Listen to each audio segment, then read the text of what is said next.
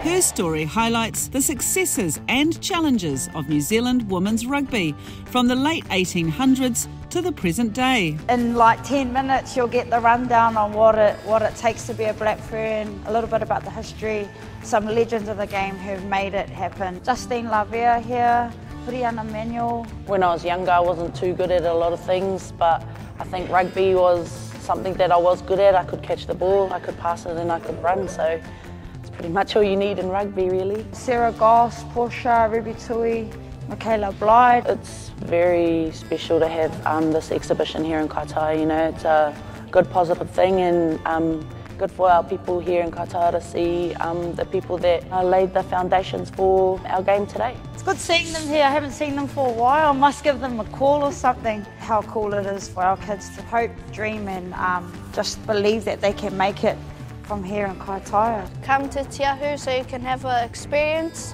so you can have a look around. So it's so cool, you guys should come and see it. Rugby's all about the relationships that you build and the people that you connect with. If you want to come down and check out HerStory exhibition, it's here at Te Ahu for the next 2 months.